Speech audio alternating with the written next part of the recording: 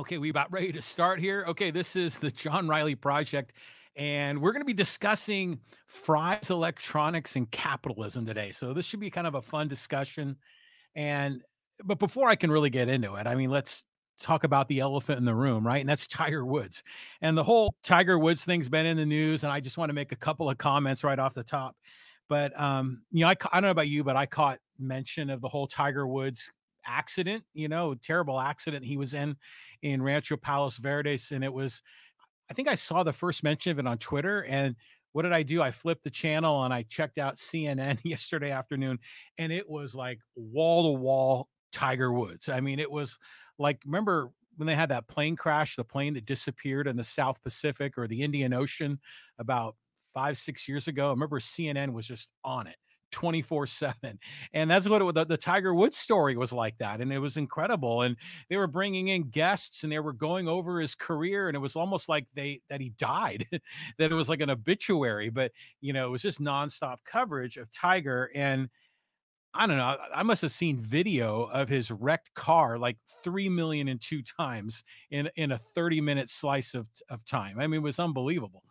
But, it is interesting. I mean, you watch the news, you watch the mainstream media, and it's you just realize that it's all about ratings for them, right?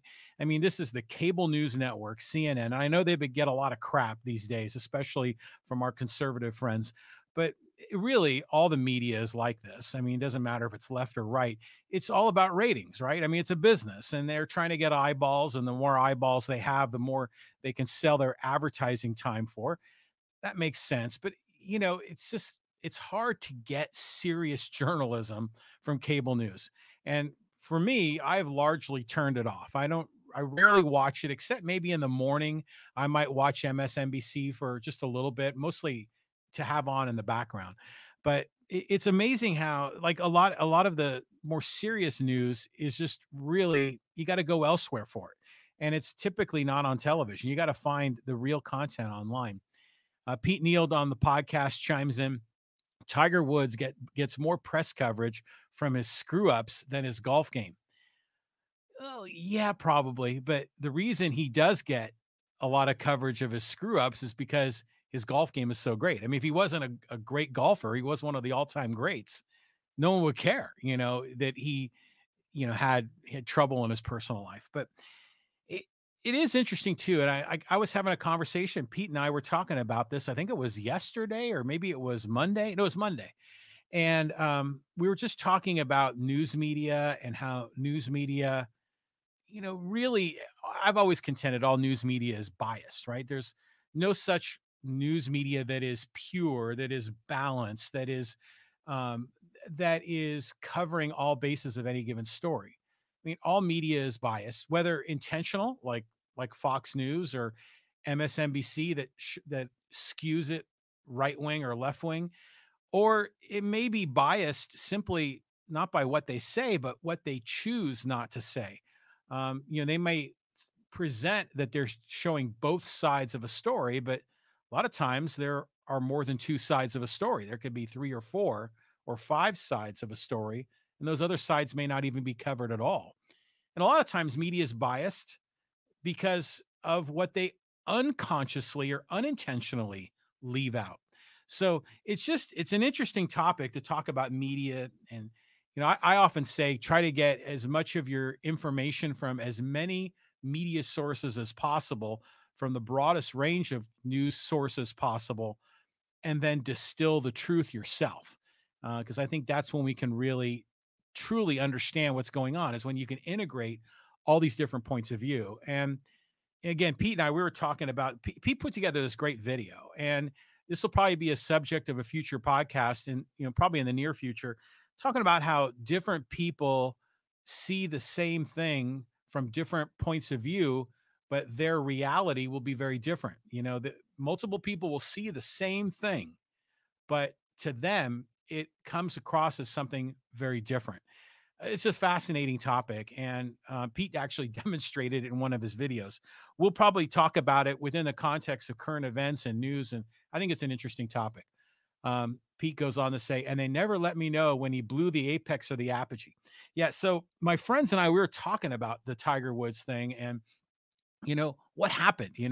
Was he was he drunk? I mean, but it was like what? It was like in the morning, wasn't it? Like I don't know what time it happened, maybe 9 in the morning, something like that.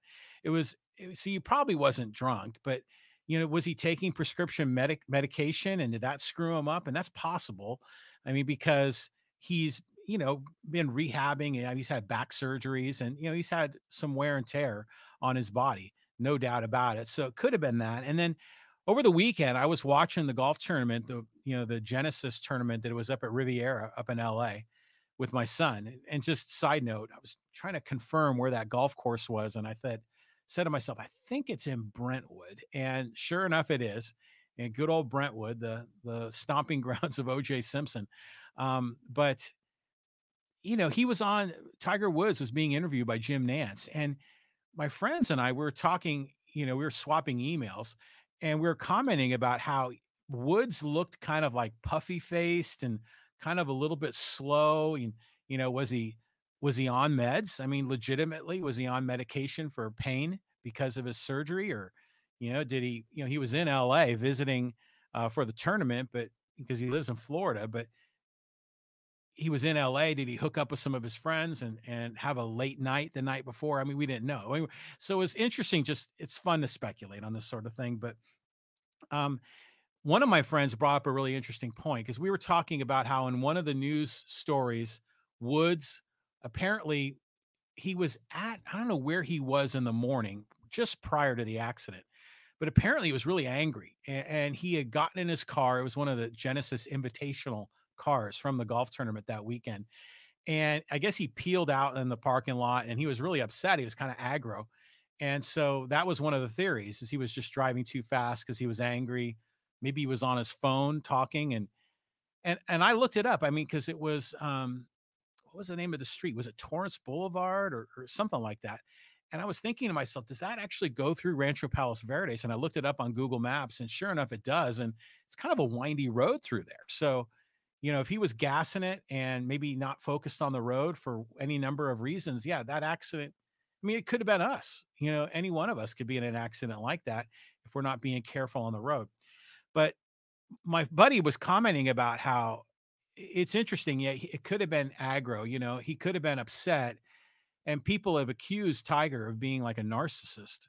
But then my friend said that for a lot of people, a lot of really successful people that are obsessed with being innovators in their business or being trailblazers or being on top, a lot of them are narcissists, and sometimes it goes hand in hand with it. And so, being the greatest of all time, being a goat, sometimes is a double-edged sword because it takes unbelievable personal focus to get there. And then sometimes it has some interesting side effects. So I don't know. I'm a big Tiger Woods fan. I always have been from the very beginning. I mean, because, first of all, when he broke in, he was a young man. I think he was a teenager when he went pro. And then he went pro, I think, in 96. And then in 97, he won the Masters, which was unbelievable. And, after he won the green jacket, and for the green jacket winner, they have a ceremony, and then I think is it that night or is it the following year, right before the tournament starts? There's some deal where the tournament champion gets to decide the dinner that's going to be served to the players and to the staff that are at the Masters. And Fuzzy Zeller, who was a big time golfer in the 80s and 90s, he was interviewed and was commenting about Tiger Woods winning the Masters in 1997. I think he was like 19 years old or 18. It was unbelievable. And Fuzzy Zeller, said, "Oh yeah, the kid was good and he has the skills and the talent." And then he made a racist comment afterwards, and he said, "Yeah, well, when they have the dinner, maybe they'll serve fried chicken and collard greens." And I'm like, "Oh my god!"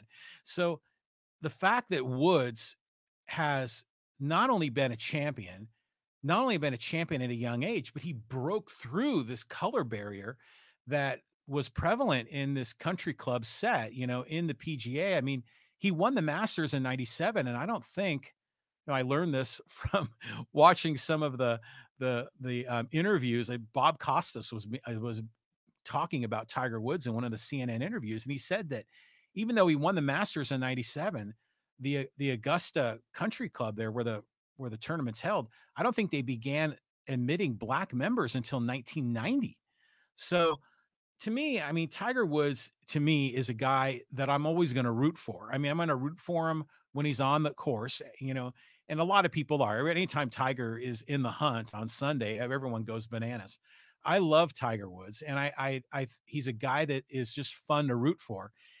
And there's like a little bit of a SoCal connection, and I know Torrey Pines is like one of his courses he grew up on in youth golf, so there's that local connection too, which makes it cool. But you know, the guy's a champion. He's singularly focused on golf. And I think I'm going to talk a little bit about that. This singular focus and being a specialist is one way to really get ahead in the world. And he's obviously taken a specialty and been damn good at it. And it is cashed in for him. But yeah, he's an innovator. He's a trailblazer. He was responsible really for making golf a huge industry in the 2000s. It started to wane a little bit in the 20 teens, but now with COVID, golf is back on the upswing, and that's great. It's good for the industry. It's good for the fans. It's fun, for the fans to follow the sport. And a lot of us are following it because of Tiger Woods. I mean, the day before, or maybe a few days before his accident, he was out golfing with uh, Dwayne Wade, NBA star Dwayne Wade. He's retired now, but Wade said that the reason he got into golf was because of Tiger Woods. I mean, he never would have considered golfing, but now, so it brings in the new generation. It brings in new demographics, new people into the sport. And I think he's terrific, and he's overcome all these challenges. Now, in the beginning, the challenge, of course, was youth. The challenge was race.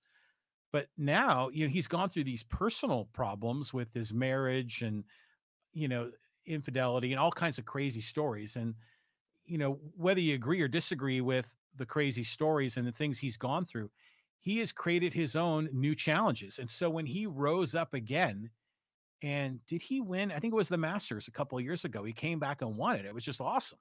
So he like climbed the mountain, got knocked down to the bottom of the hill, and he climbed the mountain again.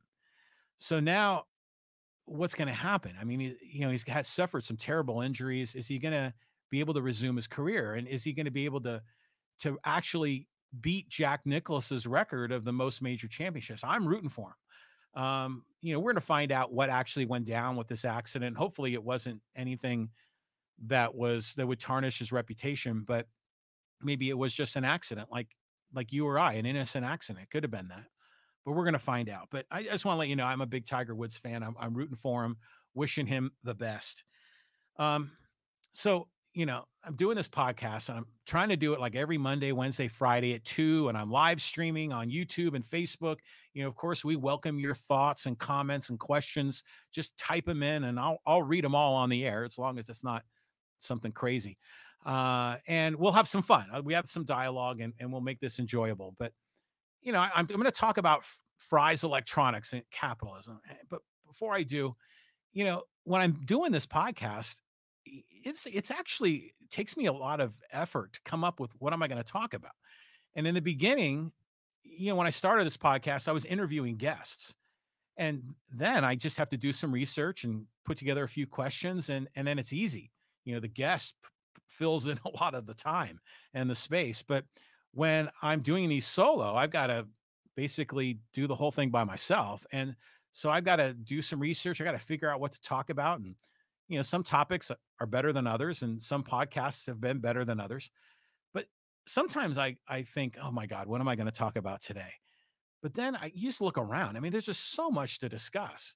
And, I typically like to talk about the economy or politics or culture, like to talk about entrepreneurism and business, but I'm always still trying to weave into these solo podcasts lessons that we can learn, nuggets we can take away on how to be better people, whether we're better on an individual basis with our own, psyche, our own self-improvement course, if you will. And we talked a little bit about that in our Flowcharts in the Mind podcast, particularly the one on Friday. But there are also opportunities that I think we can take away to make ourselves better in business, to make ourselves better personally, character, integrity, and the like. So I'm going to try to weave some of that in today. But I was thinking, well, we could talk about high school sports are coming back, and I'm looking forward to that. I mean, actually, 2 years ago, I was doing play-by-play on the live stream on Facebook for Poway High School baseball, and that was a ton of fun. And I was going to do it again in 2019, and then the season got canceled, or excuse me, in 2020, I was going to do it again, but the season got canceled. So maybe I might do that again. I'm not sure. So, but anyways, I'm really happy that high school sports is getting ready to come back. But there's, the vacation rentals, the Airbnb in San Diego. They just made some big decisions. Padres, Aztecs, Jack Murphy Stadium getting blown up, and all the history there. There's a new vaccine from Johnson and Johnson, a single dose. It's supposed to be really good. I mean, there's just a lot of really good current topics to discuss, and like, which direction do I go? It's almost there was more than I could even imagine. And there's been a bunch of other things recently in the news that I had considered, like Larry Flint. I think he just died. I mean, Larry Flint, the guy behind, in the porn industry, but more importantly, a huge advocate for free speech. I mean, I think Larry Flint, in his own way, is a hero. I mean, for really being an advocate for the First Amendment. Um, Mark Cuban shut down the national anthem at the Dallas Mavericks game. So there's so much that we can talk about in this podcast, and that's kind of the joy and the fun of doing it. And hopefully you enjoy it too. And by the way, I'm always interested in your thoughts and comments. If there are topics you think I should cover, I mean, let me know. And some of my podcast episodes have been from viewer and listener input. They've tipped me off on some ideas, or some people have just said, boy, it'd be really great if you covered this. And then sure enough, I'll just do some research and I'll do my best to cover it. Um, but anyways, let's talk about Fry's Electronics and capitalism. And the news just broke, just was it today, I think, that Fry's Electronics is going out of business. And you may think, like, who in the hell's Fry's Electronics? Well, they're a consumer electronics store, right? They sell computers and stereos and gaming consoles, but they also sell um, you know, dishwashers and refrigerators and washer and dryers.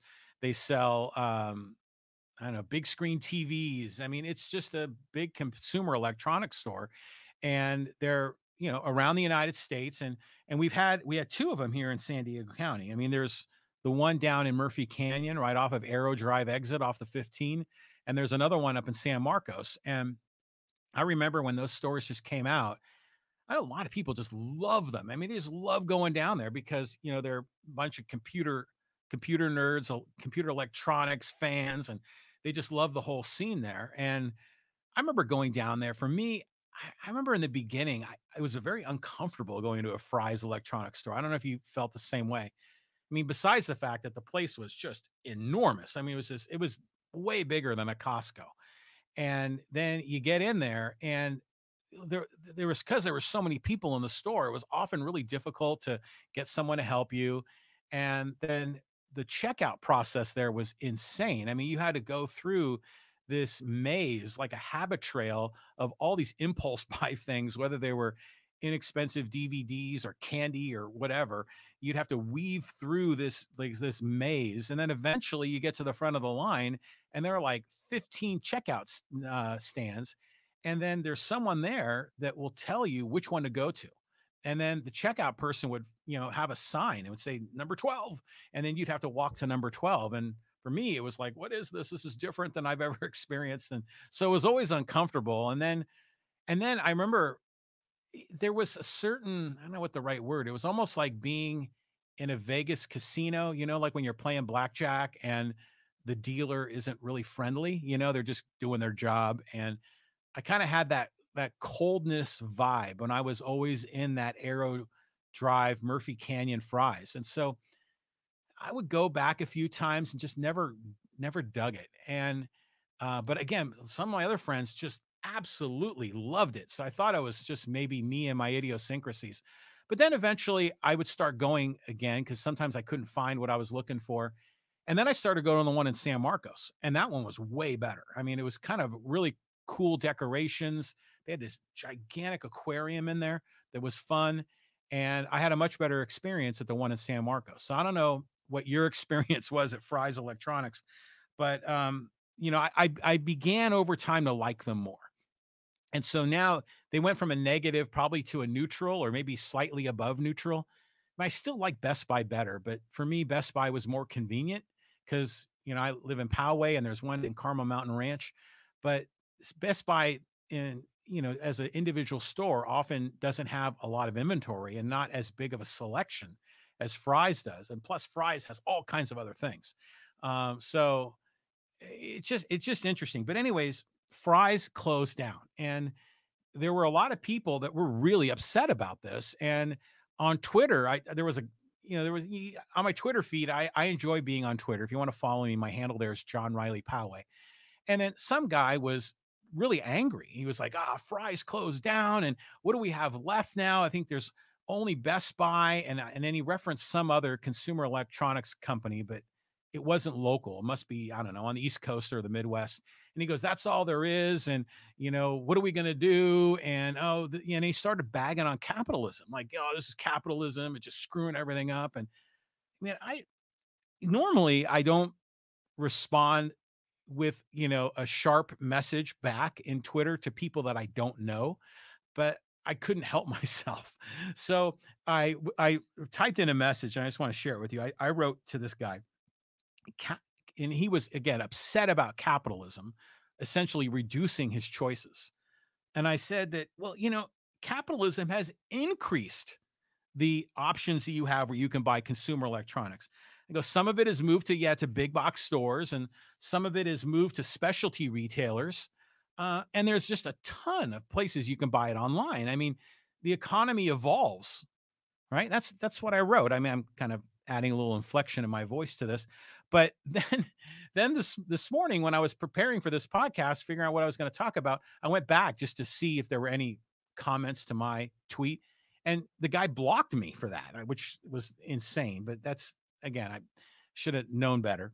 But as I started thinking about this, I said, well, this is actually a really good topic for a podcast because, I'm doing this podcast. I'm using a lot of consumer electronics just to do the podcast. And you're probably listening or watching with consumer electronics. And we've all had our own experiences in these stores. So I'm interested in your thoughts. If you've ever been to a Best Buy or a Fry's or any kind of a consumer electronics store, what's been your experience, or do you buy online now? And what's your experience there?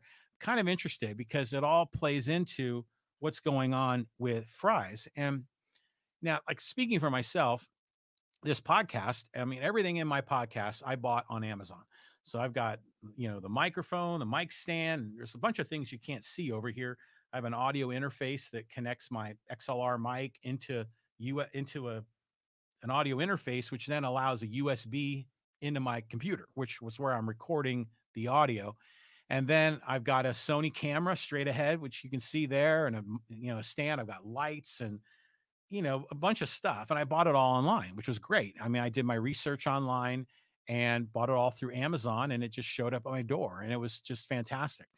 But my TVs in our house, I know we bought all of those from Best Buy, and we've always had Samsungs, and because it's just always worked for us. And my computers, I always buy those online. I've kind of focused on always having Lenovo as my brand of choice for my notebook computers. And that's because one of my buddies up in San Francisco is an IT professional in an accounting firm, and he always buys Lenovo. He has great results with them. So I figured I'm going to buy Lenovo. And then, other knickknacks I'll usually buy online. So started thinking about it is now when I ever have to go into a Best Buy, it's usually just because I need like a USB cable and I need it right now. And I'll go. But, a lot of times I can get some of that same stuff at like Walmart, or, I mean, you go into a Costco, there's a lot of consumer electronics there too. So the economy evolves. And a lot of times, like this guy, he's probably bumming out that Fry's is gone because he may have been one of those people that loved Fry's. But the economy is always evolving. And I think a lot of people just don't really grasp that. I mean, it's constantly in motion, right? So companies are starting, companies are closing, the industry is shifting. I mean, when I go into Costco, I typically go to the one in Poway, up off of Scripps Poway Parkway. Right when you walk in, it's boom, it's all consumer electronics. There's like televisions and Wi-Fi mesh networks and um, you know, audio bars and uh, Bluetooth speakers. I mean, all kinds of consumer electronics.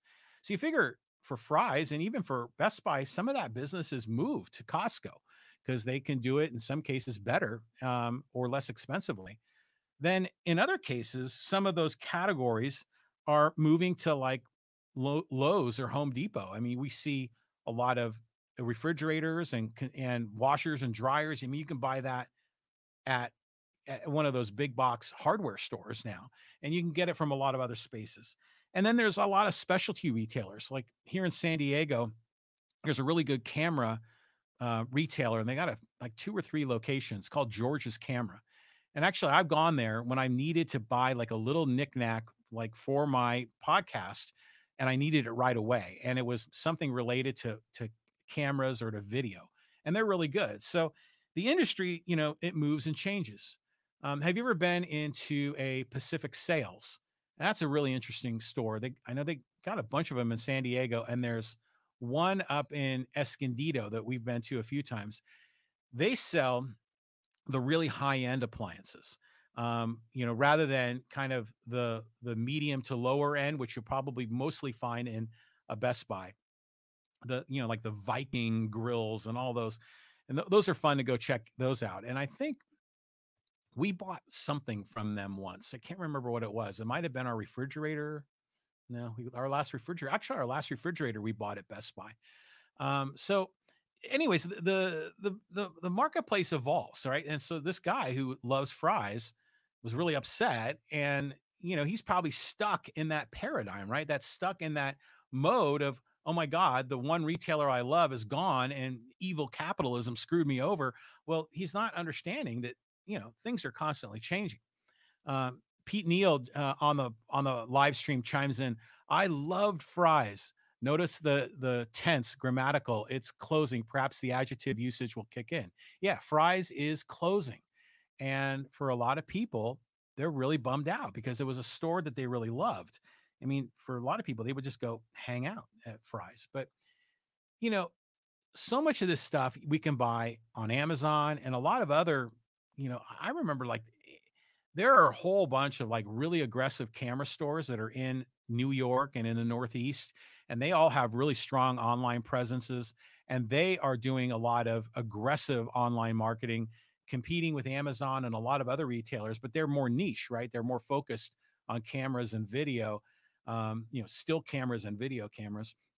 So there's just fierce competition online. And so sometimes when we think that, oh my God, a brick and mortar place just went out of business, well, the amount of new entrepreneurs online selling stuff is just unlimited. And not only are so many companies selling through Amazon, using Amazon as their retailer, but there are all these other retailers that have online presences. And so while we may have lost Fry's, we've got countless options that are online where we can buy more than Fry's ever even offered. Justin Frazier on the live stream chimes in. Online sales does not support our local economy like a brick and mortar store. Many stores are closing due to government COVID restrictions, and that is part of it. COVID is a double-edged sword, and I'm going to get to COVID in a moment here. But yeah, the local economy, local retailers definitely are helpful for the local economy, but you got to see the writing on the wall here. I mean, when the economy is evolving, certain businesses are going to fail to evolve with the economy, and they may go under. Other situations, new opportunities come up with the evolving economy that are great for our local business. And as well as a lot of online retailers. I mean, a lot of them have warehouses and shipping capabilities here. I mean, here in Poway, they just built an insane, huge, massive Amazon distribution facility, which has caused a big stir in Poway and a lot of people angry because it's upsetting their view. And that's a whole other topic. In fact, I was encouraged to do a podcast topic just on the Amazon warehouse in Poway.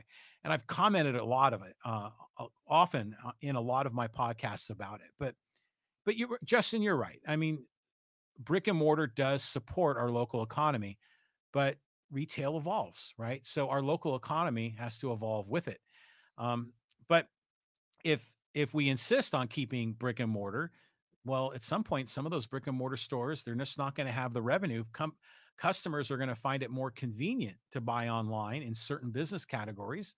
And then at some point, some of those brick and mortars are going to go out of business. But COVID is key. And again, I'm going to come to COVID in just a minute. I kind of have this prepared presentation here.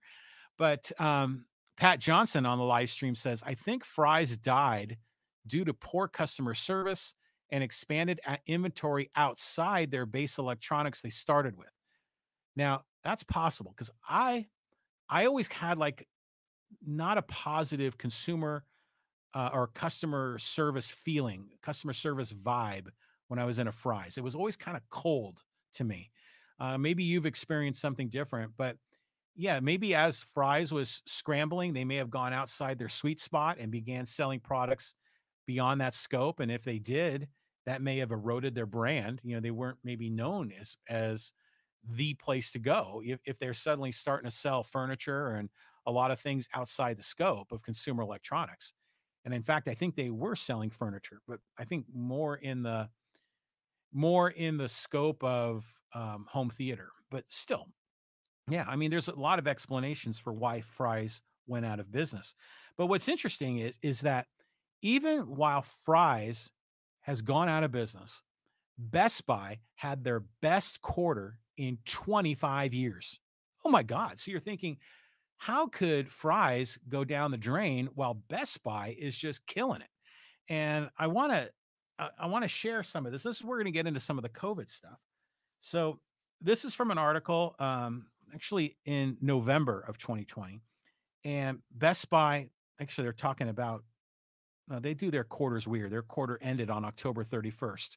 So they don't even really correspond to calendar quarters. But Best Buy said that their sales at stores open for at least 1 year grew 23% during the 3 months ending on October 31st. So this is right in the heat of COVID, where people are bunkering down in quarantine. They saw their sales go up 23% compared with the same time the previous year. And this marked Best Buy's largest quarterly sales increase in 25 years.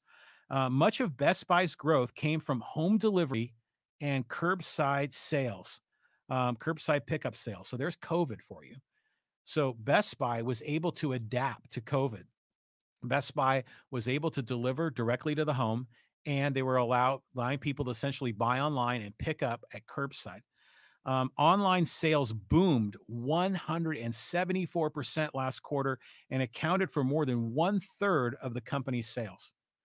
Best Buy's net sales increased to 11.9 billion in the quarter, while its profit grew to 391 million. And I did the quick math on that. It's interesting. Best Buy's profit is only 3.2% of revenue. This is kind of a little bit of a tangent, but a lot of times people are like really angry at these large corporations and oh my God, they're the profit and it's raping the industry and it's killing. They're too greedy and they're taking too much profit. Well, their profit margin is only 3.2% over a quarter that was one of their best quarters ever, which is to me is an interesting side note. But that goes to show you how fiercely competitive the consumer electronics space is and how really capitalism and entrepreneurship and all these online competitors makes Best Buy as keeps them honest and keeps their prices as low as they can go. But in this article, Best Buy said they've benefited from consumers shifting their spending away from travel, leisure, and other services into areas such as electronics, home improvement, and sporting goods. And in fact, Dick's Sporting Goods reported that for their stores open at least 1 year, their sales grew 23.2% at Dick's. This is a couple of interesting angles to this because the home improvement industry has been just exploding.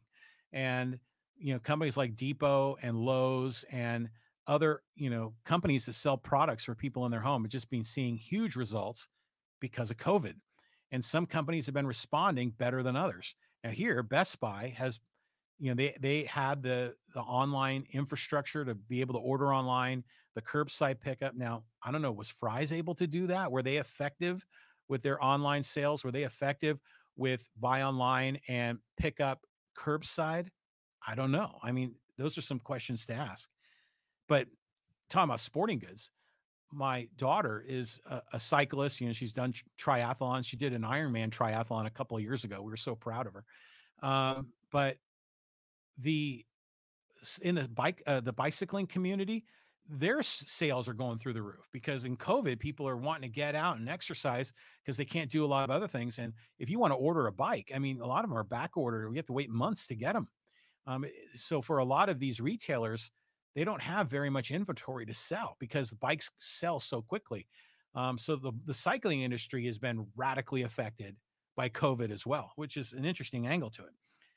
So one of the managing directors for Best Buy went on to say, when it comes to higher priced electronics, consumers are more confident purchasing from a retailer with stores, especially if they want to see and experience products before they buy.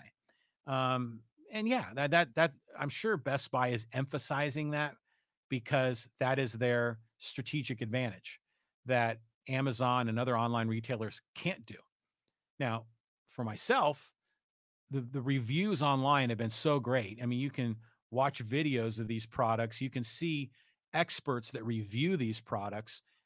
In a lot of cases, you almost don't have to go in and touch it before you buy it. But I know a lot of buyers are conditioned that way.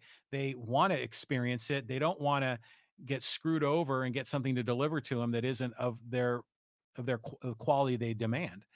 But Best Buy, to their credit, is emphasizing their unique differentiator. Now, granted, Fry's had that same differentiator, but they failed to capitalize on it. But really, we know a lot of this retailing, especially for consumer electronics, is moving online. Best Buy has been able to adapt. And then, as a side note, Best Buy stock is up 40% year to date. Now, this was in November. So I don't know, where is it now? How's Best Buy stock doing?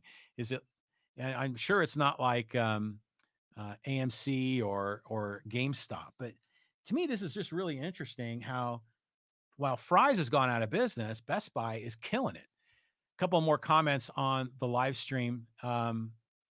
Pete Neal says, agreeing with Pat, and Pat said that Best Buy probably died because of poor customer service and expanded inventory outside their base. Pete says, agreeing with Pat, but I also somewhat think the progress of quote unquote finished technology also had a big part. Tech is less geek and more mainstream. And that's true. Yuri Bolin goes on to say restrictions will lead to monopolies. Okay. We're going to get into monopolies in a moment, Yuri, because this is a big angle to this whole story. So anyways, yeah, so Best Buy had a great quarter. I mean, they were killing it. And let's go now. If you go to the Fry's website now, which is, I don't know, what is it? Fry'sElectronics.com, I think. And they just have a single letter to their customers. I mean, you can't do anything on their website. And it says, after nearly 36 years in business as the one-stop shop and online resource for high-tech professionals across 9 states and 31 stores, Fry's Electronics has made the difficult decision to shut down its operations and close its business permanently as a result of changes in the retail industry and the challenges posed by COVID-19 pandemic. So now I'm wondering, well, wait a minute. So COVID-19 created this huge opportunity for Best Buy. I mean, because people weren't traveling, they weren't going on vacation, they were spending money on home improvement. They were probably upgrading their television sets and their computer equipment.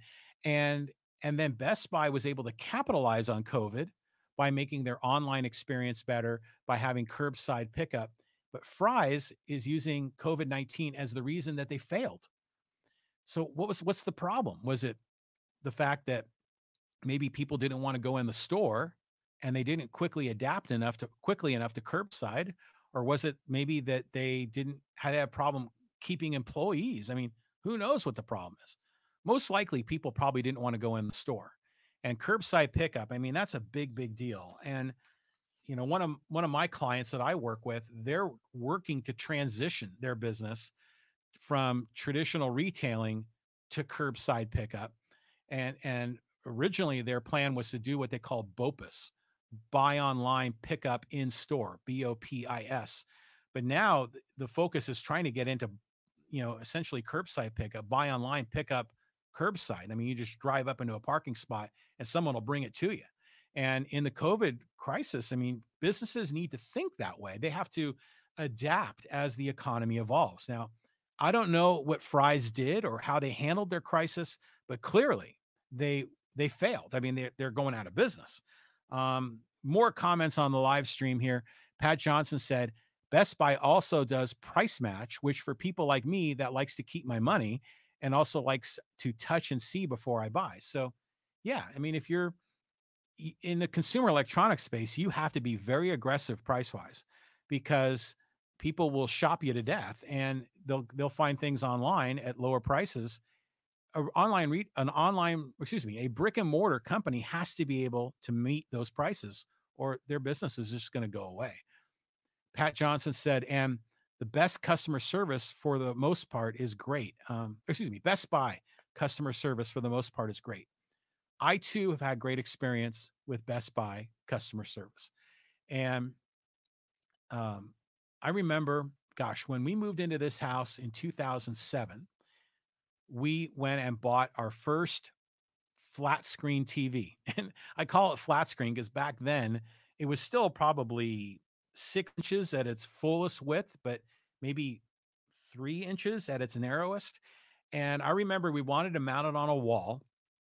And it was something that was not an easy thing for a regular homeowner to mount on a wall. And this TV it was flat screen, but it was really heavy.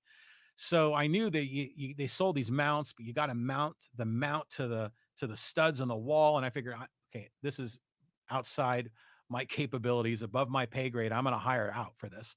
And the guys that were doing that, it was a specialty thing, and typically only, generally speaking, more wealthy people could afford the big screen TV, the flat screen. So they charged a lot for mounting and it was insane. I can't remember how much we spent. It might have been like $1,000 because that was what the marketplace was. And we bit the bullet. Well, now eventually that TV failed after about 10 or 11 years, which is great. I mean, that's a nice long run for a television set.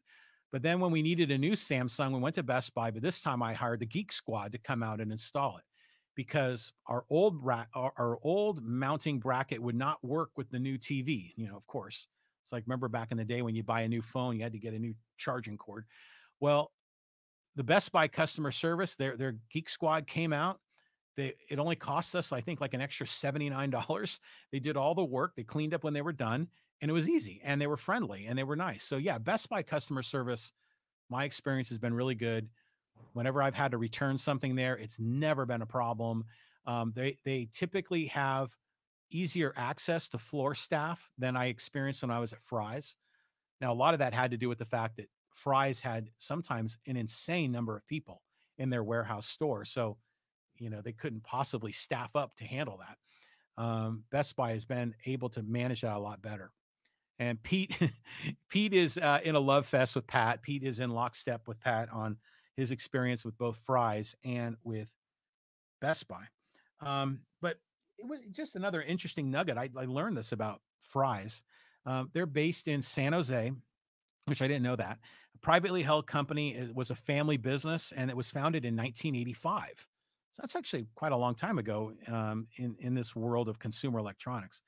And it was founded by the three Fry brothers, Fry, with the goal of being a Silicon Valley retail electronics store to provide a one-stop shopping environment for the high-tech professional. So yeah, a worthy goal. And this is another interesting nugget from the article. Many of the retail locations had wacky themes. For example, its Burbank location was inspired by 1950s sci-fi movies and had UFO decoration crashing through the exterior of the store. And its Phoenix, Arizona location had an ancient Aztec temple, and its Houston, Texas store was inspired by the state's oil history. So I remember the Fry's store up in San Marcos, they had a theme, and it might have been UFO. I can't remember exactly, but I remember there was a theme there.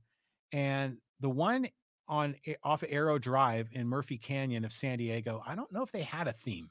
That was one of the earlier stores for San Diego.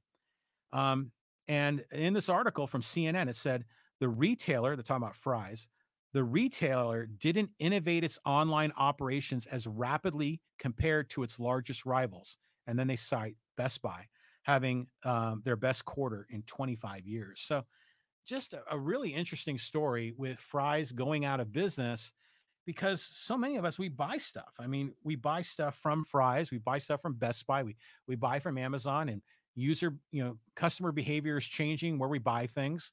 COVID, yes, COVID. As Justin was saying, COVID has made a huge difference in our customer behavior and where we buy and how we shop and which stores we want to go into and how comfortable we are being around other people during the pandemic. And it appears that Best Buy was able to adapt to COVID, but for whatever reason, I don't know why, Fry's failed. So again, I look forward to some of your comments on this. Pete Neal says, I will say I miss Circuit City. Yeah, I remember those guys. There was a Circuit City I remember when Carmel Mountain was first built, if I recall. And yeah, that was the place you go buy TVs and refrigerators and stereos, and they failed. And I think they might have failed. Did they fail during the Great Recession or did they fail earlier, like when the dot-com bubble burst in 2000, 2001? It was one of those time frames that Circuit City couldn't keep up with all of it. But I just want to make this point because I think this is a larger point. We're going to kind of get into this topic of capitalism because, despite Fry's shutting down, I mean, which is an unfortunate event, there's still this is a society, an economy of abundance. I mean, there are just countless options, countless products and services to buy. And even though there are some companies that fail to evolve, there are other companies that are constantly starting up and competing and getting into the marketplace. There are new online competitors. There are some of the existing brick and mortar are starting to move into that consumer electronics space, like a Lowe's, a Home Depot, a Costco. So there's just so much abundance, so much opportunity. I mean, just look around, and it makes you wonder, like with all this opportunity, how did Fry's fail? I mean, it always comes down to management and leadership and how they execute, right? But what's interesting to me is that if you really apply capitalism properly, capitalism encourages more abundance, more opportunity, more options because it incentivizes that profit motive, incentivizes competitors to jump into the space and compete. And then on top of it, right now, with government, I mean, what they're doing right now with not just this 1.9 trillion deal that Biden's putting forward as a stimulus for COVID, there have been previous COVID stimuluses. And meanwhile, the Federal Reserve is just cranking up the production of money. There is so much money flowing through this economy. So much, if you are savvy, so much opportunity to take advantage of the abundance and the amazing flow of cash that's out there. Now, I realize for some people they're struggling because of COVID, but for other people, COVID has been like manna from heaven, has created amazing opportunities for their business so that their businesses have trouble keeping up with demand. Like people in the cycling industry, like like Best Buy, like a lot of other businesses, they've seen their business explode. Home Depot and Lowe's have seen their numbers greatly increase. So again, on the live stream here, Pat Johnson says, don't forget to mention the best company to adapt to the globalization of the economy, Amazon. They meet your needs for almost everything. Great customer service, fast delivery, and great prices. And I agree. I've had fantastic success with Amazon. And I've had cases where they failed on delivery. Like I remember I needed an additional light for my podcast, and the light came, but the stand that I ordered as part of the package didn't arrive. So I contacted Amazon and they said, just keep it, because they knew it was too much of a hassle to ship it back or to ship a new stand. They just said, just keep it. In other cases, I tried product, wasn't happy with it. I packaged it, boxed it up, brought it down to my buddy, Dennis at the Postal Annex here in Poway, right next to Target. He takes it, he packages it up, and Amazon pays the freight, and boom, it's done. You get credit on your account. Amazon makes it really easy. I've had great success with Amazon. Um, Now, results vary. I'm sure some people have had great, some people maybe have had less than great experiences. I'm interested in your thoughts and comments. Justin Frazier says, I miss Radio Shack. Now, I remember one of my biggest pet peeves with Radio Shack, and this is before really personal computers were a big thing. This is like in the 1980s and even in the early 90s. Whenever you'd had to go to a Radio Shack, they would always ask you for your name and address, and they would write it out on the sales slip. I'm thinking, okay, I get it. You want my address because this is back before email. You want my address, so I'm on your mailing list. I totally understand that. But they would ask it every single time you bought something there. And I'm thinking, okay, these guys are failing if they're not able to verify if the address is already in the system. But Best Buy, once again, they failed to really adapt. I mean, there was a time when they were on the forefront. Remember, they had the TRS-80 computer, right? The Trash 80. We talked about that in a previous podcast.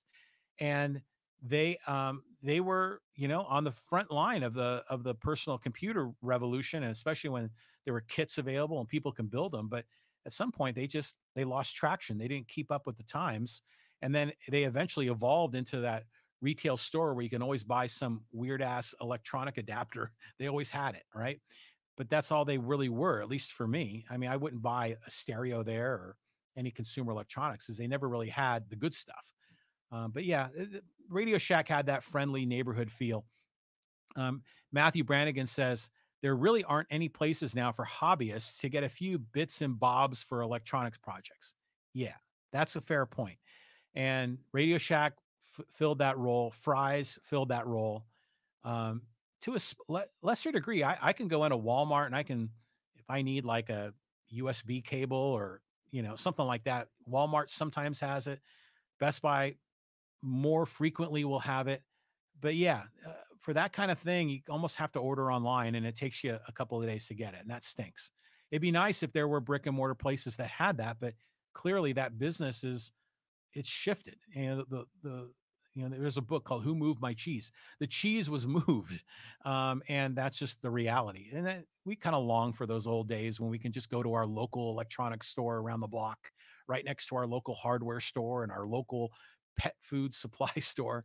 I remember I had that when I grew up.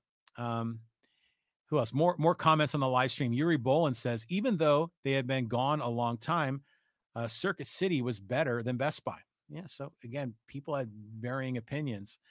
Pat Johnson said, you should do a podcast on the stimulus package and all of the non-COVID things in there. That's a good idea.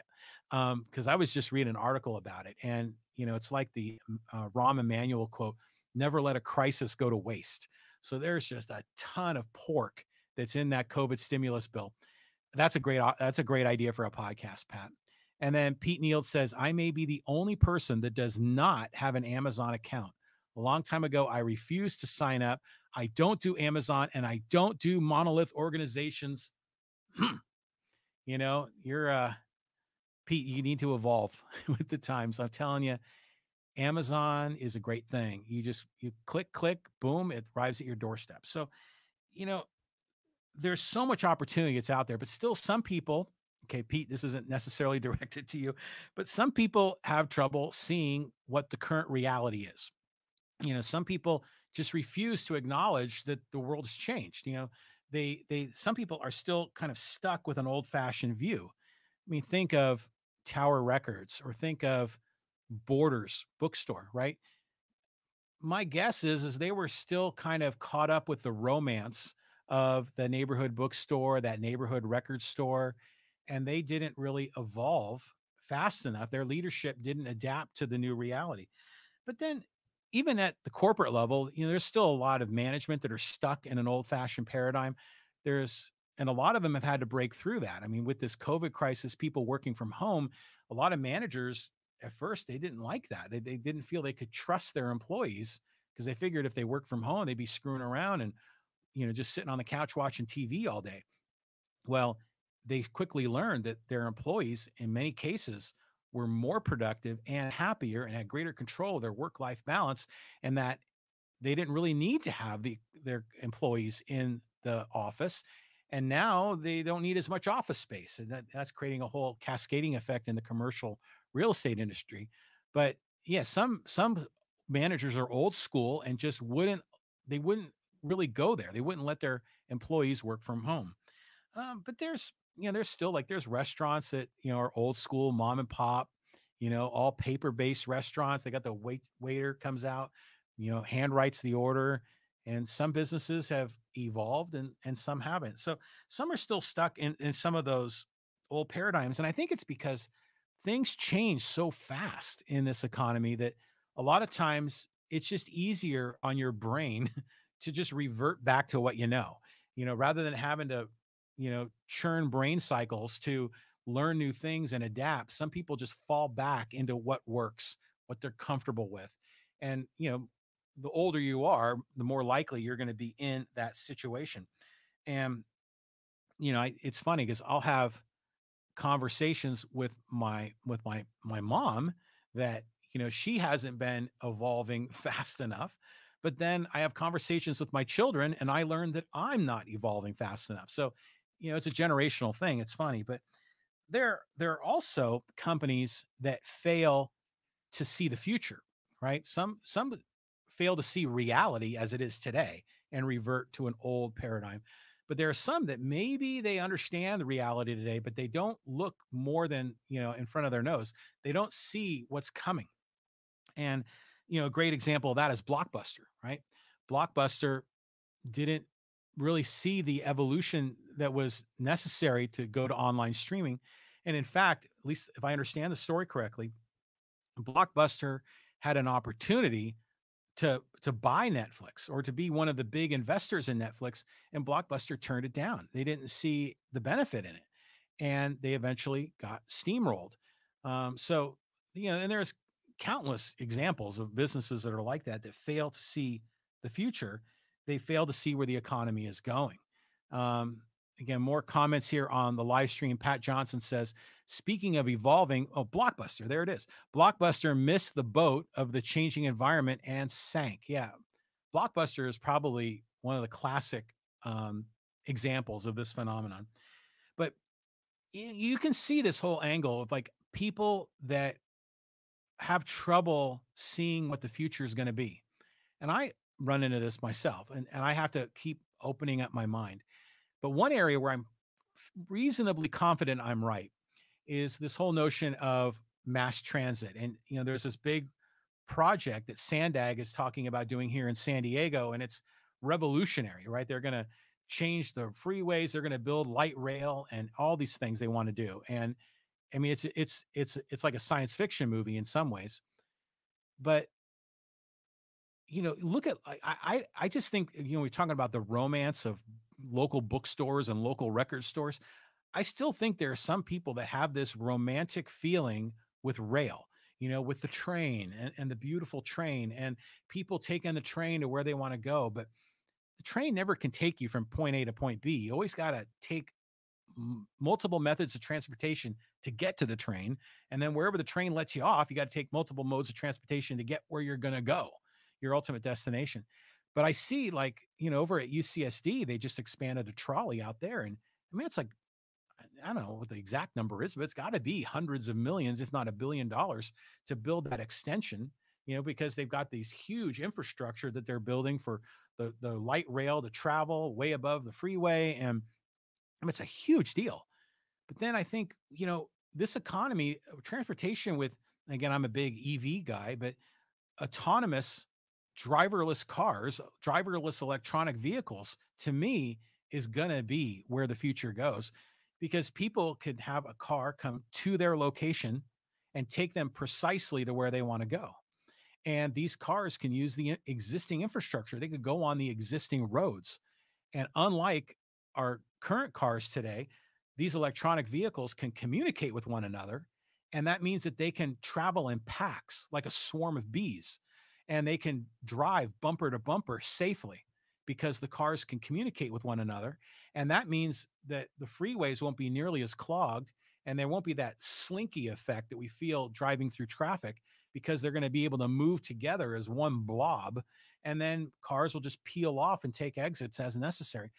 Again, I'm not a professional in this space, but my hunch is that the future of transportation is going to be more evolving with technology like autonomous electronic cars, electric vehicles, more so than going backwards to 19th century technology like railroads.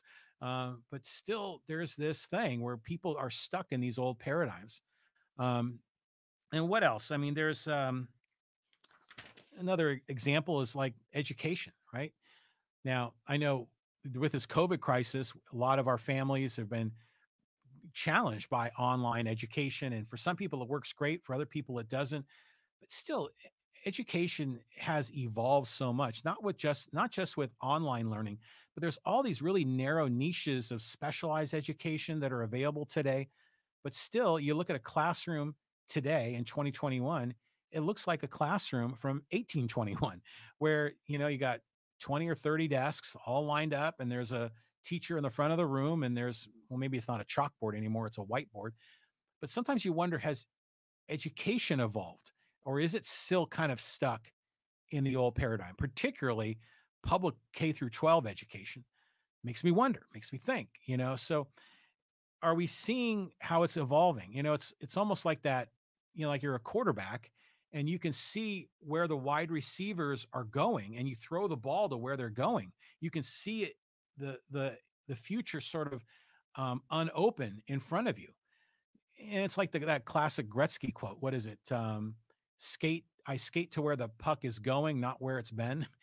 So it's that angle that I think is really important. But I think a lot of companies fail to do that, and that's why a lot of them go out of business, because their leadership doesn't have that visionary that visionary ability to really see where the marketplace is going. Uh, Pete Neal says, "We are not far from autonomous vehicles. Uber will evolve to delivering you a car without a driver. Then that car will take you where you want to go. So car ownership will cease to exist. Pat will still have his 442 and I'll have Calypso." Yeah. See, this is a great topic. I agree. I think we'll be able to summon a car. And, on one level, it's like summoning a taxi, but it's like, remember in the movie, uh, Total Recall with Arnold Schwarzenegger, and he's on Mars, and they had the Johnny Cab, which was like an autonomous cab, but they had like a fake robot guy that was annoying as hell but funny, and that would drive for you. So yeah, the whole notion of summoning a driverless car, they'll show up at your house and take you where you want to go, and you don't have to take a taxi drive to get to the train station and then a train to get to another train station, and then you got to walk or take a bus to where you want to go. I mean, you just go from point A to point B perfectly. I think a lot of it's going to evolve that way. And then imagine if we have autonomous cars that we can just summon, then most people won't need a garage. So now suddenly real estate, that market changes. Not just residential real estate where garages will be less necessary. Although if you have, the 442 like Pat, or you have the Corvette Calypso like Pete, you're going to want a garage. But for a lot of people, they won't need a garage. But then imagine for commercial real estate, they won't need these massive parking structures and parking lots. And even when they're building more high density apartment buildings, like right now in San Diego, there's a lot of regulations that require a certain number of parking spots to be made available as a ratio of the number of units in that structure. Well, if we can summon cars and less people have cars, well, that's going to shift as well. And that's going to change the way construction is done. It's going to change the way, really, the density of housing, especially in highly urban areas. So yeah, the future is going to change a lot, but we've all got to evolve and we got to follow the future. And I think that's critical. So, what else on the live stream? Matthew Brannigan says, before San Diego City spent huge amounts on rail, they should at least fix all the huge potholes that are everywhere. Poway is ahead of the ball on road maintenance. Well, no doubt. Poway is ahead of the ball. I know, like where I live off of Stone Canyon Road in Poway. And then when I come off of Stone Canyon and I get on a Pomerado, at that moment, it becomes San Diego. And then instantly the road quality takes a giant downward, it falls off a cliff essentially. But I will give Faulkner credit. I mean, Kevin Faulkner, as mayor of San Diego, did a lot of work to fix the roads because he knows that's a common complaint. But I think as Todd Gloria, the new mayor of San Diego, is realizing is that that was just surface level fixes that underneath the infrastructure, the wastewater systems and everything else that's underneath the roads that is partly the reason why there are so many potholes. I mean, the infrastructure needs huge work in San Diego.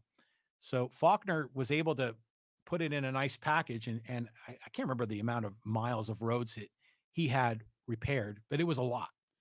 But Poway does a great job. I mean, there's a lot of things I think that Poway does very, very well. It's a city that's, we all have our complaints about the city, but generally speaking, it's well run. And road maintenance is one of the categories where they do a really good job. And I think I may have my numbers wrong on this, but correct me if I am off base. But I think what they do is they divide the city into, is it 8 zones? And then once every 8 years, one of those zones gets all their streets repaved, new asphalt, everything. So every 8 years, your road will get repaired, and as a result, they don't really ever have like these massive potholes that San Diego used to see all over the place. So interesting stuff. Pat Johnson said it's 7. Thank you, Pat. There are 7 zones in the city of Poway. So, um, what I want to now just touch on, oh my God, we're at an hour and 5 minutes.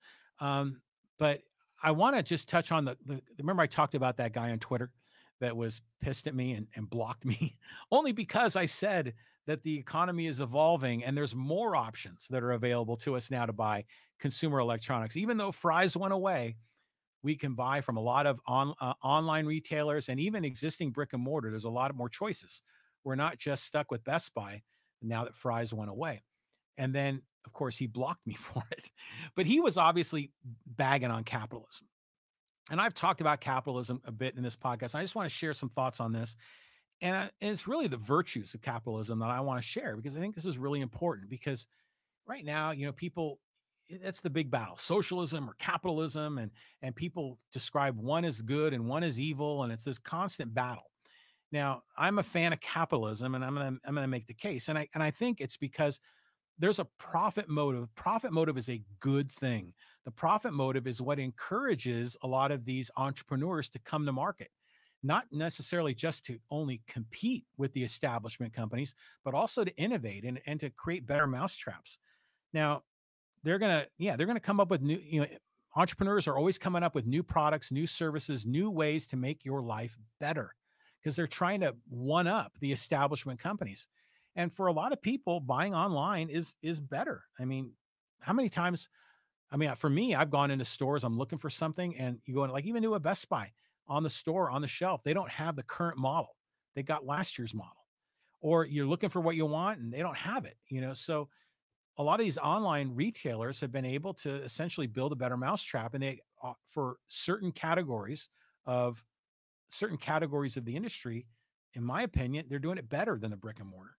So, and then the other crazy thing for our family, I don't know if you do this, but we subscribe to a company called HelloFresh. I don't know if you ever use them. There's other companies that are like HelloFresh. I think one of them might be called Blue Apron, I think, is another one. But what they do is they deliver food to your house. And the greatest thing is that you can pick recipes online, and then they send them to you, and it comes in a refrigerated, package, with ice packs and everything to keep everything fresh, with fresh vegetables and all the ingredients you need. So you don't have to have like a spice rack that, is crazy. And you don't, maybe, in a spice rack, usually you have every spice of known to man except the one you actually need for that recipe. Well, they supply all the spices, all of the little vinegar bottles, everything you need, and the instructions to cook it. And it's awesome. And so we do that 3 times a week here in our house. We do HelloFresh, and it's just delivered right to us. I don't have to go to the store. I don't have to decide on recipes. They present options, and we go, "Oh, that looks good." And they show the pictures of them online and go, "Okay, well, I want that one, and that one." And then it shows up at your house. And then, we make dinner, and I'm eating better. I'm eating more healthy. It's kind of fun. I got new options. And it's terrific. And it's because they've been able to innovate. Entrepreneurs have been able to innovate and essentially outsmart grocery stores in a lot of ways, because they're providing this solution. And for us, it's been fantastic. I mean, I can't recommend HelloFresh enough. I think it's wonderful. Now, I want to talk to Yuri's comment, and I'm going to scroll back because Yuri talked about monopoly, and I said I was going to talk about this. So where is it? Where did he say? Yeah. So Yuri said restrictions will lead to monopolies. Well, that is a common complaint amongst people that have a capitalism. They say if you have unfettered capitalism, it's just going to turn into monopolies because the big companies are going to crush the little companies or they're going to buy them and gobble them up. And it just, capitalism, free markets just naturally evolve into one option, into one monopoly. And that myth continues to persist to this day, and it is the exact opposite of what actually happens in the real world. In the real world, the more the economy is free, the more entrepreneurs are popping up to innovate, to compete. Okay, so the and we've seen companies like Netflix that have outsmarted Blockbuster. We've seen companies like Apple that have been able to outsmart Sony in the Walkman, or Apple's been able to create iTunes, which essentially put Tower Records out of business, and then Amazon has innovated and been able to put Borders out of business, and I don't know, Barnes and Noble might be close. But there's always entrepreneurs that are coming up to compete against the established giants. I mean, even Sears used to be the king of retail, and they're gone, right? I think Sears is kaput.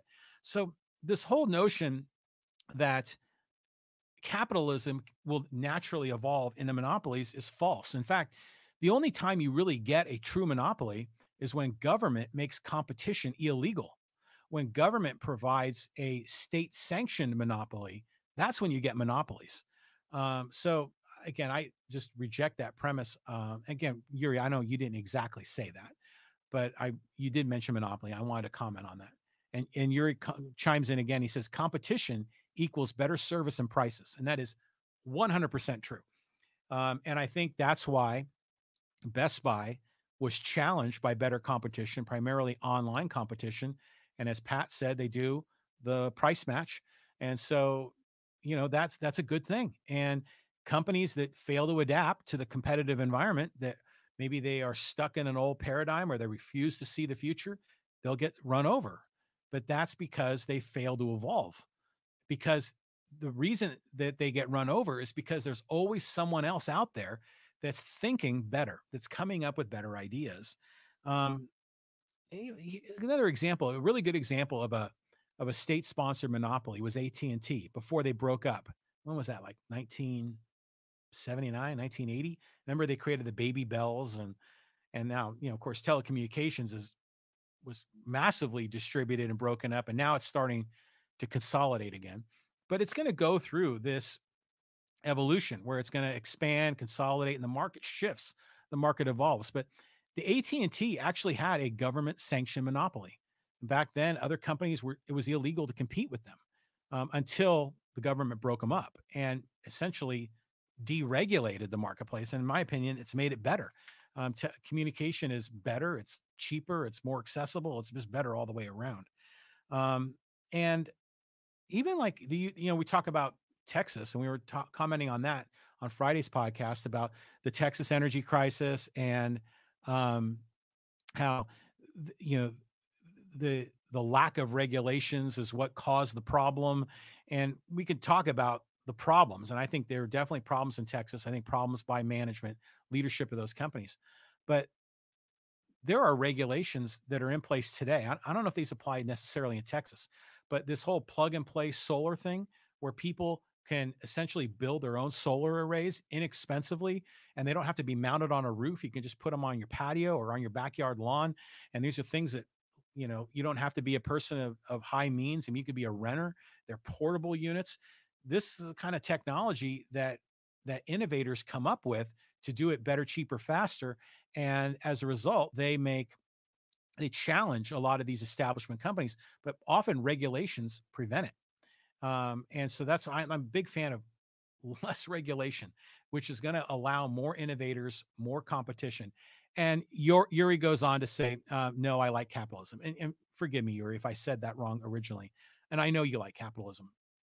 And I think, like we said, capitalism equals competition and better prices and services. Pete said, where is Amazon's competition? Now, this is an interesting point. A lot of people are thinking, oh my God, Amazon is huge. They're taking everything over.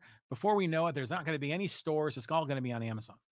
Well, last I checked, Amazon as total percent of retail market share was single digit. It was like 5%. It might be 6 or 7% now. But if you look at all total retail, Amazon, just a minuscule fraction.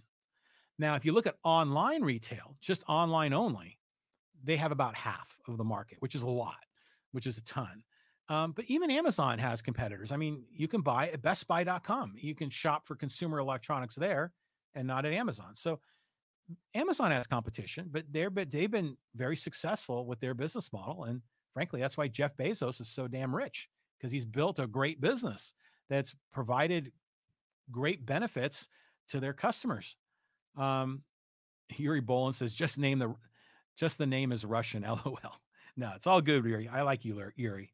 In fact, Yuri, when you came on and you were a podcast guest back in 2018 in your mayoral campaign, and I enjoyed that greatly. And I still feel bad to this day that we had an audio problem in that podcast. I'd love to have you back, Yuri. If we want to do a podcast sometime together, I'd love to have you as a guest. We can do it online, or maybe when COVID eventually blows over, you can come back into the home studio. I'd love that. That'd be a lot of fun. So the invitation's on the table. And in fact, I'm always looking for guests, because sometimes, I got to do this 3 times a week. It's a lot. And having guests certainly makes my life easier. But, I talk about this podcast is all about life, liberty, and the pursuit of happiness, which is kind of what's the right word? My higher purpose, this sort of grander idea of what I like to talk about, this framework. And you think about it, like, what economic system exists that is consistent with your life, your liberty, and your own pursuit of happiness? And the answer is capitalism. And that's the beauty of what I think capitalism is all about, is it's consistent with our individual rights, because it gives us the liberty, the freedom to innovate, to compete, to come up with new ideas, to change, to experiment, to do a lot of things in this kind of an economy that other forms of economies, other non-capitalist forms of economy, there are restrictions in the amount of freedom and things that you can do. So Yuri goes on to say, I'll be back next year. You running for mayor again in 2022? I hope you are. I thought you had a great campaign. So I would love to have you back on, and we could talk about local Poway stuff, or we could talk baseball too. I know you're a big baseball guy. But I think the other part of what makes capitalism so great, in my opinion, and it's all based on voluntary cooperation. It's based on people helping people, because in capitalism, you can't get rich unless you help your customers get rich. You can't benefit yourself unless you help others benefit. You benefit other people. So it's win-win. Capitalism is all about win-win. And but it ultimately comes down to, and this is the interesting part of it, why people I think struggle with capitalism, is they'll say, well, capitalism is all about people pursuing their self-interest, and capitalism is consistent with selfishness. And it is, because what are Jeff Bezos, when he started his company, why was he doing it? Well, he had a grand vision. He wanted to be an innovator, but he was looking to create wealth. I mean, look at Steve Jobs when he created the iPhone. I mean, he had a vision. He wanted to create this groundbreaking product. He had his own selfish reasons for doing that. And he wanted to make more money, not just for him, but for the shareholders and the employees of Apple. So capitalism is ultimately about self-interest. And when done properly, it's win-win, where the two people voluntarily cooperate, and they do it because in both cases, they are improving their outcome. That's why they voluntarily cooperate. But there's a moral conflict, because people think selfishness is bad. Self-interest is not moral. And so that's why we have a lot of this struggle, I think, between capitalism and socialism or other forms of economic systems, is because the moral code that people have growing up is that you should not be selfish, that you should always essentially sacrifice yourself for the other guy. Well, you should look out for someone else. You should be your brother's keeper. You should sacrifice your own individual needs for the benefit of other people.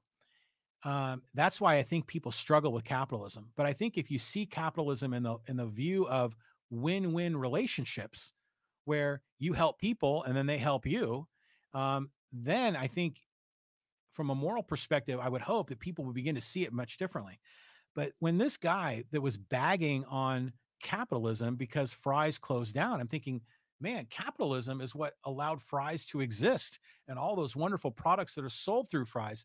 And capitalism has allowed a lot more retailers to come forward and compete with Fry's and in many ways do it better. So, in the end, your life is yours. Your life is yours to live. And if we're living in a society in an environment where you can really live your life according to your own values, capitalism is the economic and some might say political system that allows for that to happen. And so, it's in some areas of our society right now, it's kind of it's trendy to bag on capitalism, and to embrace either socialism or democratic socialism. I just don't think people truly understand what capitalism is really all about. And it's all about, yeah, it's pursuit of your own happiness. It's consistent with our individual rights, and it's ultimately win-win. And that's why you'll see in nations, to the degree that they embrace capitalism, embrace free markets, embrace essentially property rights and freedom, to the degree that they embrace those, there's greater prosperity. And the countries that do the opposite will typically have far less prosperity, to the degree that they embrace the opposite of liberty and property rights and essentially capitalism. So, it, you know, isn't, again, I'm kind of going here an hour and 20, but I just want to make a few more points here. Um, People sometimes, I've heard comments like this from a good friend of mine that was just thinks they think of profit as some kind of an evil thing. Like they'll say, well, health insurance shouldn't be profitable. And the utility companies, oh my God, those utility companies in Texas are screwing people over and they're doing it for profit and they're greedy. Those people are greedy. And we can't have profit in healthcare, no profit in health insurance, no profit in utilities. And they'll go on and on like profit is some kind of an evil thing. It's not. When businesses effectively do what they're supposed to do, they are providing a product or service that benefits the lives of their customers. And in return, they get revenue. And the more and more they do it, the better they do it. They earn more and more revenue, and ultimately their business becomes profitable. In my view, when businesses act ethically and they are not trying to rig the system or block competitors like monopolies do, like state-run monopolies do, or they're not trying to use regulations to block competitors or make it difficult for companies to enter the marketplace. When they're doing it truly in a competitive environment, profit is a reflection of value. Profit shows that they are satisfying lots of customers, making customers very happy to the point they want to keep buying over and over from them. So, like my company, HelloFresh, that we buy from, that we really love, that delivers food and ingredients and recipes right to our doorstep, literally right on our front door.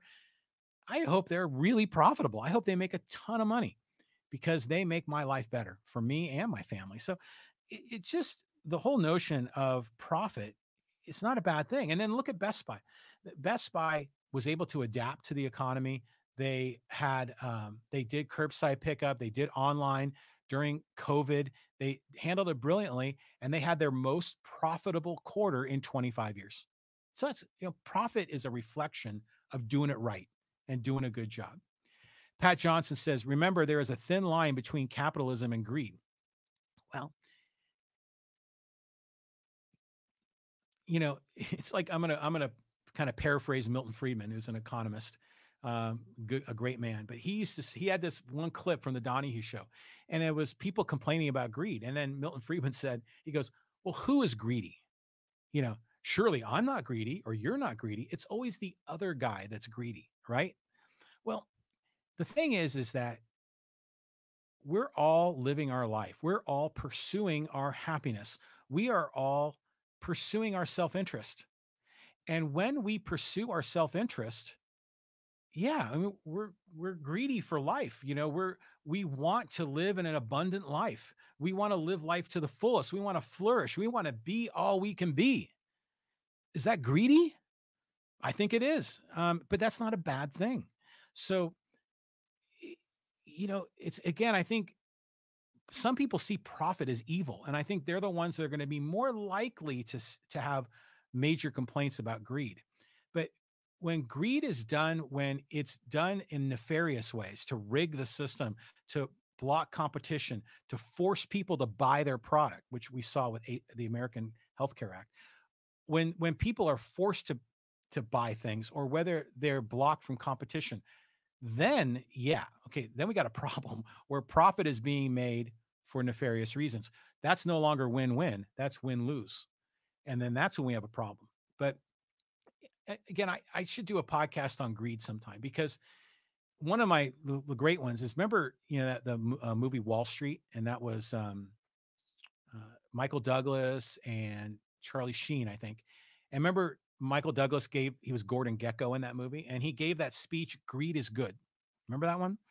And people will always cite that speech, like, "Oh, you're some greedy capitalist," and you probably think greed is good, like Gordon Gekko. Well, one of the things that I did is I went back and listened to that speech, and I challenge you to do this.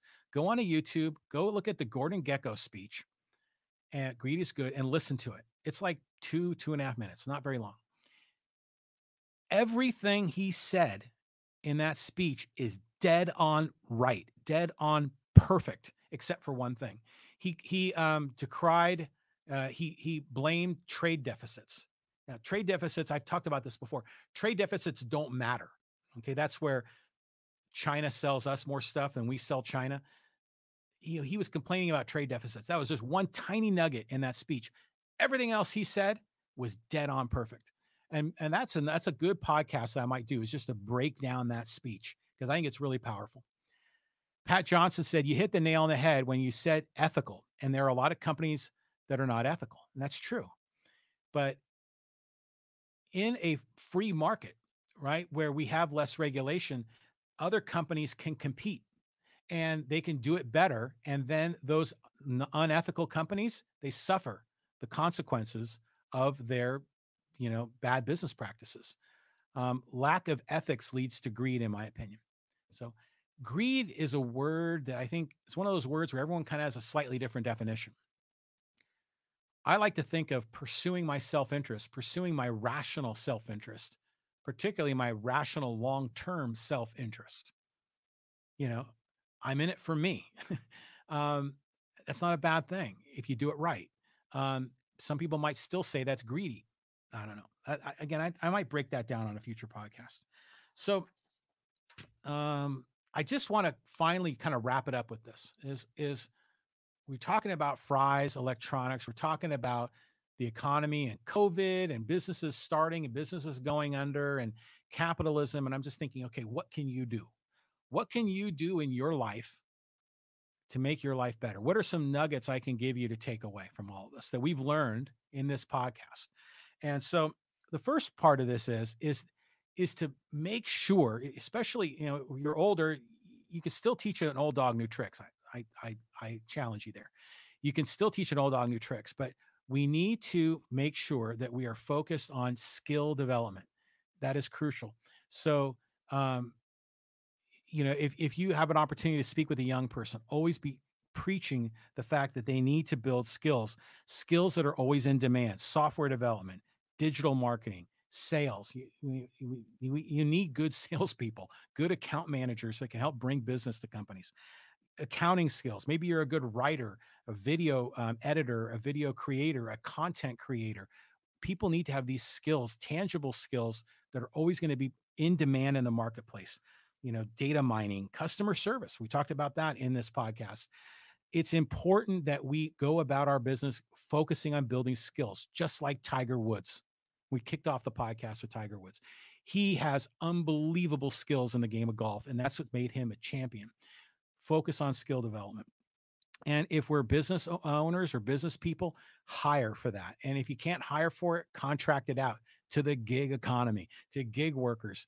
And like I told you, I make some of my money that way. I do consulting work for businesses, and people will hire me for my skills. And building skills is crucial because when you have those skills that are in demand in the marketplace, in a capitalist marketplace, in a freer economy, you are going to be better off financially because you're always going to be in demand. You're going to be less likely to ever be out of work. Um, but you have to specialize. You can't, the days of being a renaissance man is just, those don't work anymore. You can't be all things to all people. You can't be good at everything.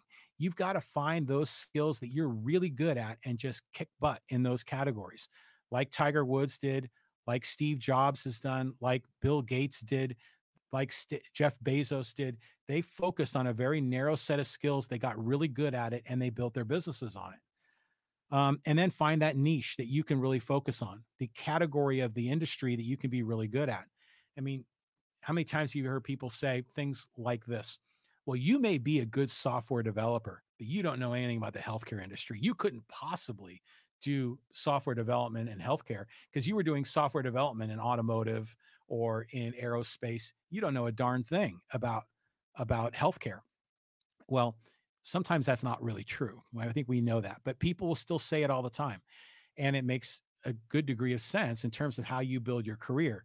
Not only be skillful in the specific things you know how to do, but know how to do them really well in an industry where you begin to build greater reputation, greater referral opportunities, and be able to be able to apply those skills in a way that can have a transformational positive benefit for the company. I mean, it's one thing to be a really good, financial professional, accountant, controller, but if you understand that business, that particular business model, you know the tricks of the trade and you know ways that you can optimize yourself to be more effective in that space. And then this goes right to what we were talking about with Fry's and with Best Buy and Amazon and everyone else. You need to innovate. And a really great line that I heard from Yuri Boland chiming in. He says, Bill Gates looks like he would make a great Bond villain. You know, Bill Gates, I just wanted a little bit of a tangent on Bill Gates. Now, think of Bill Gates, okay, the founder of Microsoft, and we can go back like how he didn't invent MS-DOS, he bought it from another company, and and we can complain about Microsoft and how Windows is really based on Apple's user interface, but then Apple is really based on Xerox and a experimental technology that they had in their Palo Alto research lab, actually research campus, I think PARC. We can bitch and moan about Bill Gates all we want, but people still, when Microsoft was becoming a bigger and bigger company and becoming more and more profitable, how did we think of Microsoft? Specifically, how do we think of Bill Gates? We might have thought of him as a villain because he was maybe creating products that weren't good and he was becoming popular and getting more market share. But we might have also been sort of meh about Bill Gates. We might have said, hey, Windows is good, DOS is good, Microsoft Word, Excel, all the things that the innovation that Microsoft's done. But for Bill Gates, we mostly, yeah, he's a rich guy, but we didn't really maybe judge him too much, or maybe we had a slightly negative view. But then do you notice how now that he's done with Microsoft and now he's in all these philanthropic causes and many wonderful things. He's helping provide clean water in Africa, and he's been a part of this COVID solution now, and he's been giving away his money. And now, how do we feel about Bill Gates? A lot of people think Bill Gates is like a saint, not a Bond villain, but a hero in a movie. There's a lot of people that think very highly of Bill Gates now, particularly because he's giving away his money, which goes back to the whole moral argument that some people have with capitalism because they have trouble with self-interest. And now that Bill Gates is becoming selfless, now they like him. But when he was self-interested, they either didn't care or they didn't like him. It's just that's the weird thing. That's why we have difficulty with capitalism, because the morality and the capitalist the capitalist motive, they're at odds. And I think a lot of people struggle with that. I think we got to get over it because I think capitalism is good. And again, go back and listen to Gordon Gekko's speech. I challenge you to do that. Um, And so, yeah, innovate, better, cheaper, faster. I remember I heard this. I worked for a dot-com company in 2000, and someone would just say that a lot: better, cheaper, faster. And it's just a great line to always think about in terms of innovation. Always be an innovator. And you don't necessarily have to, when you think of innovators, you don't necessarily have to be like Steve Jobs and create the iPhone, or be like Netflix and have this amazing streaming service that knocked Blockbuster out of business. You don't have to be a revolutionary when it comes to innovation. You can just do something slightly better, just a little bit better, like how Best Buy was able to adapt to COVID better with curbside pickup, better than what Fry's did. They were able to be better, or in some cases, well, better, cheaper, faster. Best Buy was better and faster, and they may or may not have been cheaper. In some cases, yeah, they match the competitive price, but better, cheaper, faster is always a great thing to keep in mind when you are innovating. How can you just make your product or service just a little bit better, a little bit cheaper, or a little bit faster? And that's all is really necessary to get a competitive edge in the marketplace. And it's that mindset of thinking like an entrepreneur. And here on the live stream, Pete Neal said, "Will Bezos follow the lead, like Bill Gates? Will he start giving away his money?" I mean, he already is. I mean, Bezos has given away a ton of his money, for a variety of philanthropic causes. But because he's the top dog, everyone's going to hate him. It's just like when Walmart was the top dog, they hated Walmart, and when McDonald's is the top dog, they hate on McDonald's. Now they're hating on Bezos. Um, but that'll change. It always changes. And I think Bezos stepped down as CEO. He's probably going to spend more of his time doing philanthropy. And I think, yeah, people's view of Bezos will change. But the to compete in this marketplace and to compete in an evolving marketplace, we have to be nimble of mind. We have to break down those old paradigms, the old way things are done. We have to think with the right mindset as an innovator and as an entrepreneur. And even if you're an employee in a company, having that entrepreneur mindset is critical. Like, one of my clients that I work with is an old company, been in San Diego for over 100 years. They have an established business. They've been doing things their way for the longest time, and it's been successful. But now with COVID, they've had to change. They can't simply sell product, in a retail environment. They've now got to be able to do BOPUS, which is what we're trying to implement with my client: buy online, pick up in store. Revolutionary way of changing the way they do business. I'll give my client credit. They're making that shift. I mean, they should have made it a long time ago, but they were kind of slow to adapt. But now they're kind of being pushed into it. In the end, that's a good thing. But companies need to be able to see where the puck is going, like Wayne Gretzky talked about, and be able to have the leadership that doesn't get stuck in the old paradigms. So if you're an employee, one of those companies, you can be the change agent to push for that innovation, or go into business for yourself and be that innovator. Be that innovator creating your own company like Jeff Bezos, or be that innovator working in the gig economy and contracting your services out to help so many other people and eliminate the middleman and make yourself more money as a consultant than you would as a regular employee. So there's that mindset is critical. And that's why, again, I'm a big supporter of the gig economy, because of the mindset that's required to be successful. We can talk about Uber and how much they get paid, and are they even making minimum wage? And I mean, there's a whole argument with Uber. But to be a successful Uber driver, you have to be innovative and creative, and you've got to figure out ways to respond to customers better, cheaper, faster. In the case of Uber, typically it's by faster. You got to respond to their needs quickly. You've got to be in the locations where you're most likely to, get rides, where there's less competition. Waiting, hanging out at the airport for an hour for a ride probably isn't the best way to do it. There's other ways. That mindset from the gig economy is what can benefit people, not only as an entrepreneur, but that same mindset still applies even as a frontline or middle management person in corporate America. It's that mindset. And that's what's going to push companies to be better or cheaper or faster so that they can compete in the evolving economy. And so they don't get steamrolled like Fry's or like Blockbuster or like Tower Records.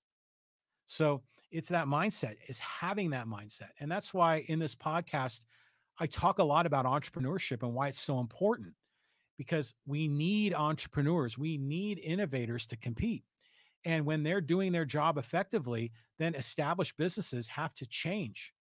Best Buy needs to match competitive prices. They need to change, because if they don't change, they die, like Fry's did. So it's having that mindset is just so critical. And I'll leave it with this. There's so much money flowing through the economy right now, whether it's just the natural, you know, the nature of being in America in a, it's a mixed economy. It's not a capitalist economy because it's got elements of socialism and frankly fascism and a lot of other isms. It's a mixed economy, but there's enough capitalism in this economy that creates just amazing opportunities. And then, if you're going to look at it from a pragmatics perspective, they are pumping so much damn money into this economy, to save it. Not only from COVID, but I think in a lot of ways, this economy, in some cases, is like a house of cards. That's why the Federal Reserve is always keeping interest rates so darn artificially low. But the reality is that there's going to be another 1.9 trillion tranche of money that's going to come rushing through the economy. There was already tranches that were delivered in 2020.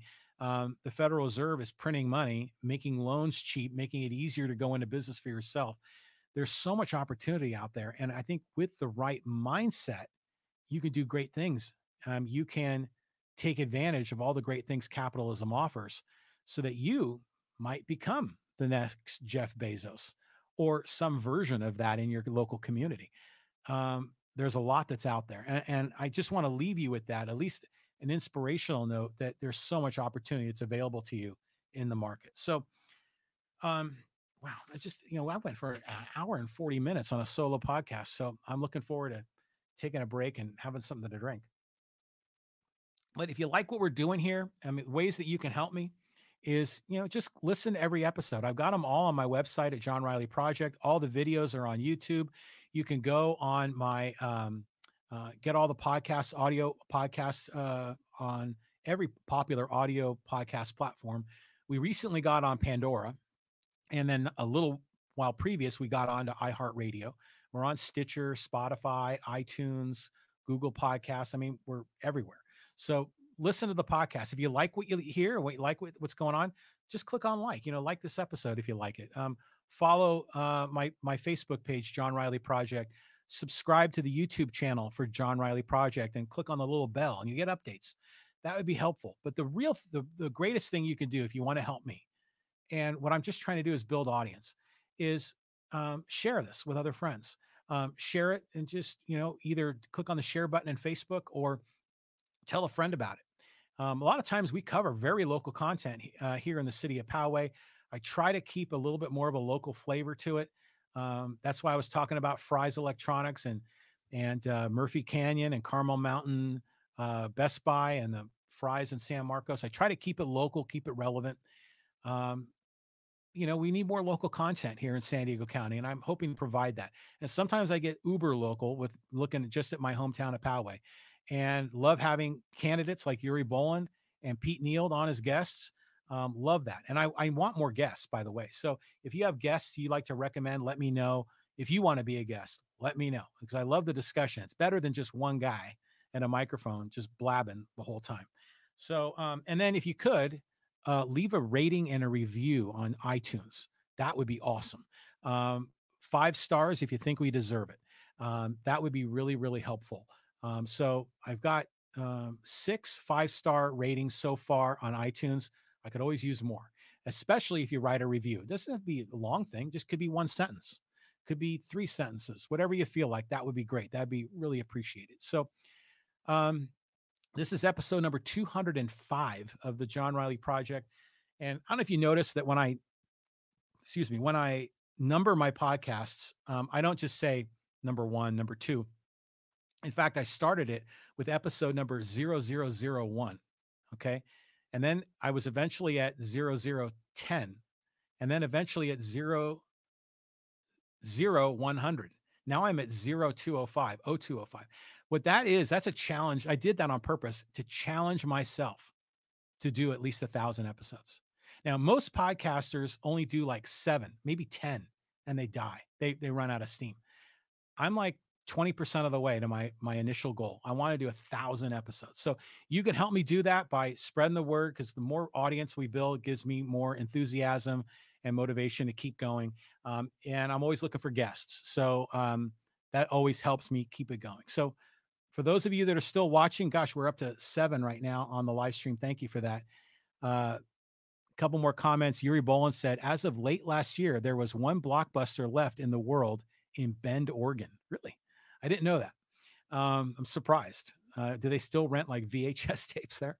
And then Pete Neal says, not to burst your bubble, but the Dow was shooting up today, up until 2 p.m. our time. Then it leveled off. Yeah, too many people watching the John Riley Project. Yeah, God, I was talking with my client this morning. He was telling me about how the baseball card market is just going bananas, and people are making all kinds of money there, where there used to be a glut, oversupply of cards, and now all these specialty cards. Again, with COVID, people have shifted and began working on some of their hobbies. Now that market's exploding.